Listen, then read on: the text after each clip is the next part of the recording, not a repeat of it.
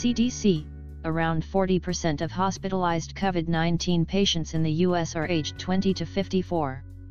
Just because you think you are young and healthy doesn't mean that you should go out. Dr. Riciu Andrei. Dr. Riciu Andrei is a board-certified dermatologist who put together a team of medical professionals, researchers, and data scientists to create an accurate COVID-19 resource website. As the battle against coronavirus continues in the United States, new government data suggests that every American, old and young, is at risk of severe illness. Nearly 4 in every 10 cases requiring hospitalization involved people under the age of 55, according to a report from the U.S. Centers for Disease Control and Prevention. Researchers examined outcomes for the 4,226 cases of non-imported COVID-19 reported in the United States as of March 16.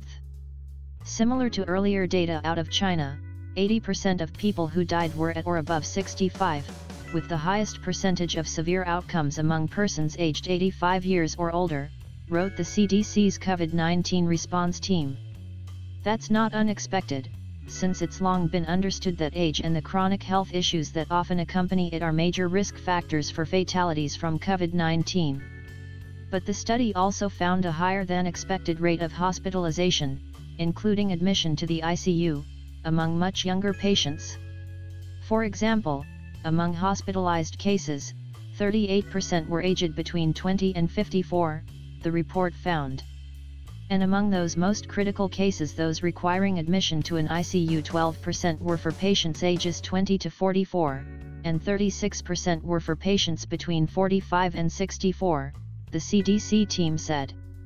Less than 1% of hospitalized patients were under the age of 19, the report found, and there were no deaths in that age group. Why the unexpectedly high number of serious cases in younger adults?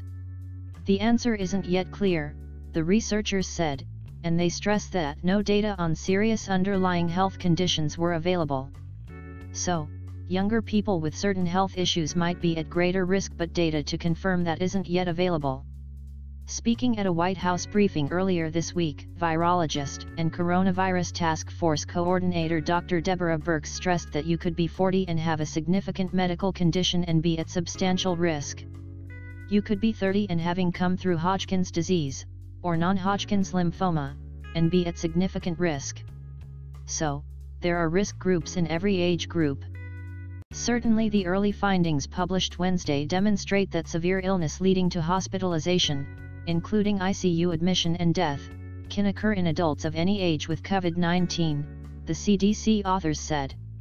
I think everyone should be paying attention to this, Stephen Morse, a professor of epidemiology at Columbia University's Mailman School of Public Health, told the New York Times. It's not just going to be the elderly. There will be people age 20 and up. They do have to be careful, even if they think that they're young and healthy. The finding also hints that if so many younger adults are ending up in hospitals due to coronavirus infection, that may only be the tip of the iceberg. Many thousands more may have asymptomatic or minimally symptomatic illness. Dr. Christopher Carlston is head of respiratory medicine at the University of British Columbia in Canada.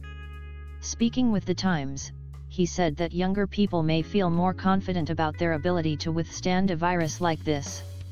But if that many younger people are being hospitalized, that means that there are a lot of young people in the community that are walking around with the infection. And that formed the crux of a plea earlier this week to young American adults from Birx. Millennials are the key, because they are the ones that are out and about, and they are the ones that are most likely to be in social gatherings, and they are the ones that are most likely to be asymptomatic, she told reporters at the Monday White House briefing. The millennials can help us tremendously, Birx added. Millennials can speak to one another about how important it is in this moment to protect all of the people. As of Thursday, total U.S. cases of coronavirus infection passed 9,000, with 149 deaths recorded. As of Tuesday, the WHO had reported nearly 208,000 cases of coronavirus across 166 countries and territories, including over 8,600 deaths.